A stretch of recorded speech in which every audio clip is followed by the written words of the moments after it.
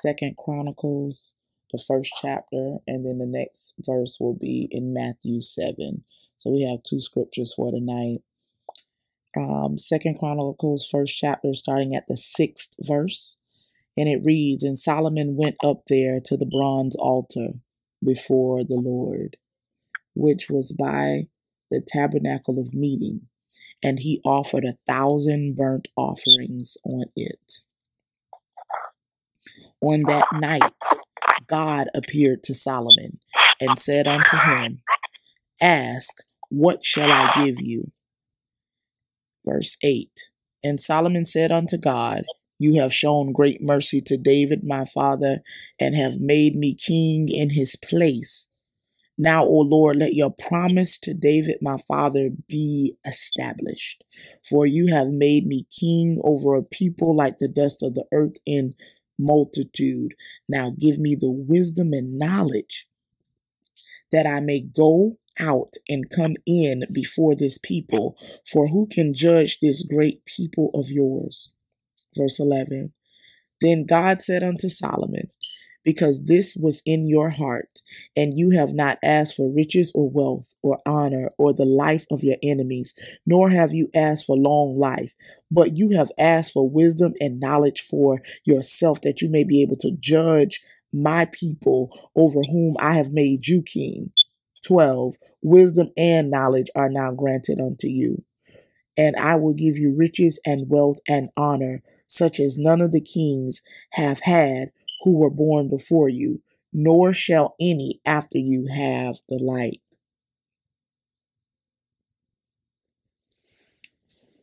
Tonight, as we look into the scripture in Second Chronicles and we begin to talk about Solomon, I want us to think around the power of the ask, the power of the ask. And so here we see Solomon went up to the altar. So as he was getting ready to establish his kingdom, he set out to do a burnt offering. And it said on the offering, he offered 1,000 burnt offerings. He went to the bronze altar and offered 1,000 burnt offerings. And what was powerful about that was no matter how far we come, no matter what position we get, we will never be too far or too elevated that we can't go to the altar. And even in our own lives, we have to have ourselves in a place of humility where we're able to go to the altar of God. And so even though he was named king, he still wanted to give an excellent offering unto the Lord. And then it said after this offering was given, that night, that same night, God appeared unto him. So after the sacrifice was given, God himself appeared to Solomon, and he told Solomon, "Ask, what shall I give you?" He told Solomon, "I need you to ask me for what you want, man.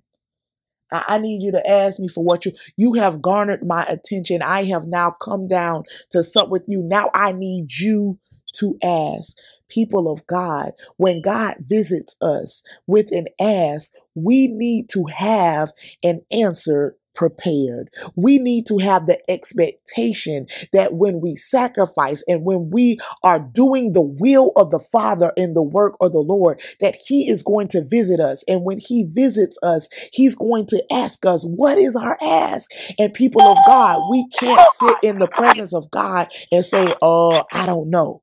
So I want us to be thinking about the power of ask. And when it's your turn for your visitation with God, what is going to be your ask of him?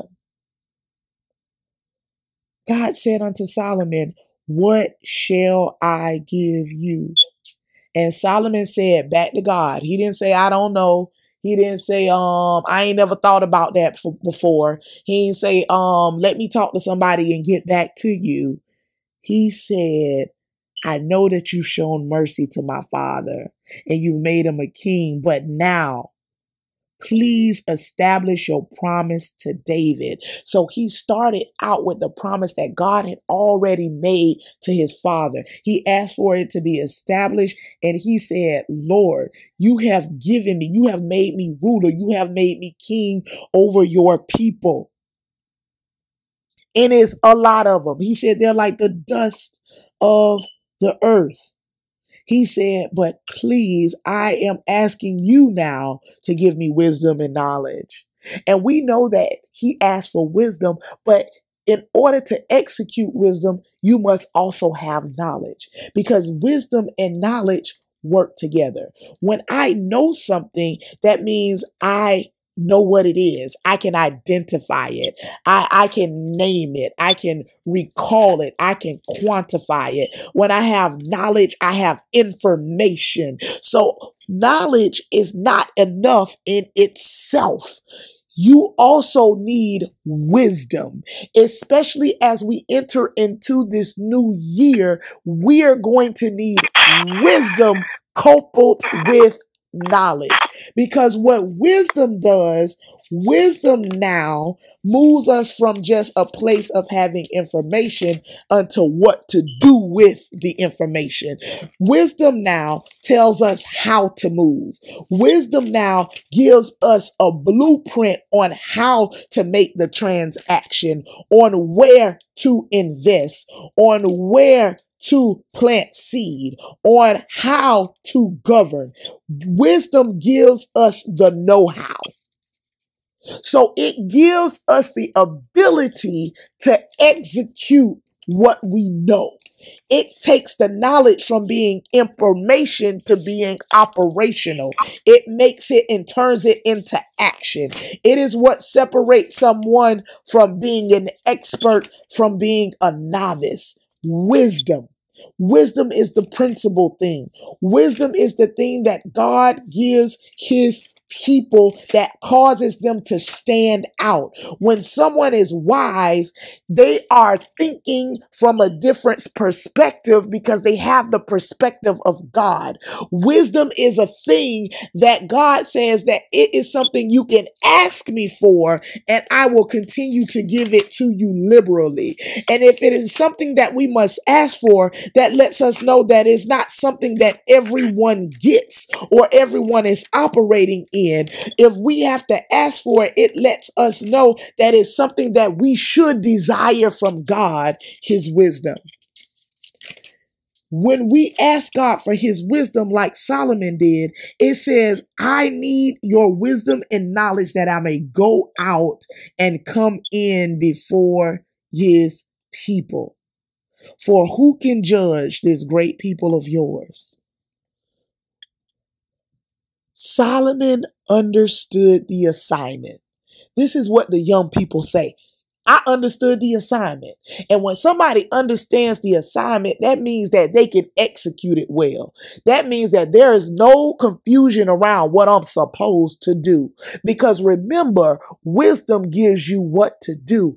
He said, Lord, I need this because I need to know how I can go out and come in. I need to know how I'm going to judge your people. He understood the assignment because he understood that even though he was a king, he was only a steward. He understood the assignment because he knew that stewardship was in his hand. He knew that even though he was king, that those people did not belong to him. He understood that those people belong to God. He understood that he was just a worker, a servant, a steward over the master's people. How many times have we seen people get into positions of leadership and governance, and they begin to think that they got there themselves? They begin to think that they got there, and now because they are in leadership, they are no longer in stewardship. They are no longer a servant. Now we have Solomon, who is king, And he still recognizes and humble himself before God and says, Lord, I need your knowledge and wisdom because I don't even know how to come out and go in. This is a great multitude of people. These are your people. And I need to know how I can judge them, how I can rightly divide their issues, how I can be able to do this job in excellence, how I can be able to take this seriously. Lord, I want you to know that this promotion that you have given me, I take it seriously. Lord, I need you to know that it is my job and it is my desire to walk in excellence. Lord, I know that my father was a great king, but in his own right, but in my right as the successor, as Solomon, Lord God, I need wisdom and knowledge. Lord, I don't want to just go by the fact that I seen my daddy do it, so I think I can do it. I don't just want to shoot from the hip and think that because I seen others do it and it looked easy that it's going to be easy for me. No, Lord, I humble myself and I ask for your wisdom and your knowledge so that I may be able to judge and discern correctly, so that I may be able to steward this next level that you have given me, so that I may be able to steward this next dimension of revelation you have given me, so I may be able to steward this next level of blessings that you have given me and not fumble them and look like a fool because I have thought of myself in my own glory and not have humbled myself before the throne of grace. Solomon said, I need to be able to judge them. He was speaking to leadership and governance. When you have a position of leadership, it is not to be taken lightly.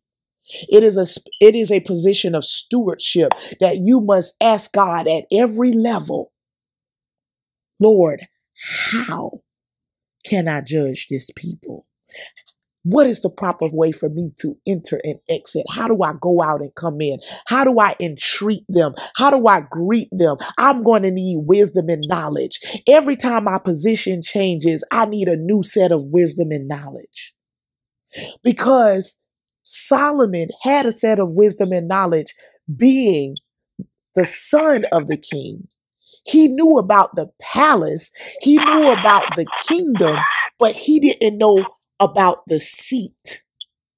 When we occupy the seat, there is another level of responsibility and stewardship that goes with it that I didn't have when I was just in the courtyard, or when I was just at the king's table, or when I was just a part of the king's cabinet. There is a different level of responsibility, leadership, and governance when you actually have to sit in the seat and govern, when your word becomes bond, when people are looking at you to make the next decree, when what you pronounce goes out over the land. And when the king releases something, it cannot be taken back. So he must be able to release in wisdom and knowledge and not in haste, because the lives of the people in his kingdom depend on it. Verse 11, then God said unto Solomon, because this is in your heart. What is this? The spirit of the servant, the spirit of stewardship, the spirit of humility. The spirit of humility is opposite of the spirit of this age, which is pride. Pride says, my daddy did it, so I can too. Pride says, I know what it looks like. I've seen people do that before. How hard can it be?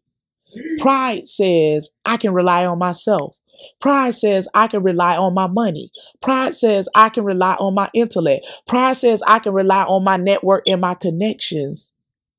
Pride does not give way to humbling ourselves and at the feet of God, giving a sacrifice so that we may be able to ask him how to govern, so that our hearts may be in a place where we want to do right by God. What was in his heart? He wanted to do right by God, not by himself, but by God, because he recognized that he was in a stewardship position over God's people. He said, because this was in your heart, and you have not asked me for riches or wealth. Because when we have an audience with God, if all we can tell him is we want to be a millionaire, that lets him know what's in our heart. If we have a audience with God and all we can tell him is, Lord, make me wealthy, that lets him know what's in our heart. He say, because you could have asked me for anything. I beseech you. I came to you. You could have asked me for anything. I am the God that owns the cattle on 1,000 hills. I am the God where nothing is impossible. I am the God who in heaven the streets are made of gold. I am the God who can give you anything you want. But because you didn't ask for the common thing, because you didn't ask for riches and wealth to make your life comfortable, but because you asked for wisdom that you may govern rightly. He said you did not ask for wealth. You did not even ask for honor. Lord, I just need people to put some respect on my name. Lord, I just need to be honored. Lord, the people gonna respect who I am. People need to honor me. I just need to have clout. Lord, if I can finally get some clout, if I can finally be noticed, Lord, just put me in a place where I'm noticed. He said, you didn't even ask me for the life of your enemies. This is giving us a window to the type of prayers that people pray to God. This is giving us a window to the type of ask that God receives. So what God was saying was, these is the top 5 that people be coming at me with. Are these the top 5 that you go to God with? Do you constantly ask God for wealth and riches? Do you constantly ask God to put you in a powerful position so that people can honor you and look up to you because you need to be placed on a pedestal? Do you constantly ask God for the destruction of your enemies? God, because they don't know who they messing with, because I'm the chosen priesthood. God, I'm a child of the king. They keep coming at me. The haters is here. The haters is here. Lord God, take them out.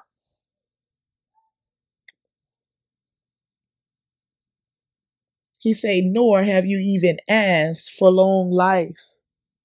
Lord, I just want to be here to see my grandkids get grown. Lord, I just ask for long life. Lord, I just ask for long life. So God has given us a glimpse to his top nominated request that he receives from people. When they say, what would you have me to do? What are you beseeching the king for? What are you beseeching God for? People want riches and wealth. People want honor. People want the destruction of their enemies, and people want long life. But when we look at all of those categories, they all were birthed from a heart of selfishness. They all were birthed from a place of singularity. They all were birthed from a place of what I want and what God can do for me. They all were birthed from a place of, if this is done, then I can live comfortably. None of them were birthed from a place of leadership. And one thing about leadership should always be about the protection, the governance, and the rightly judging of the people that are under your stead. Leadership is never about what you can surmise from the people you lead. Leadership is never about what I can get from them, because you were placed as a leader to be a steward for them.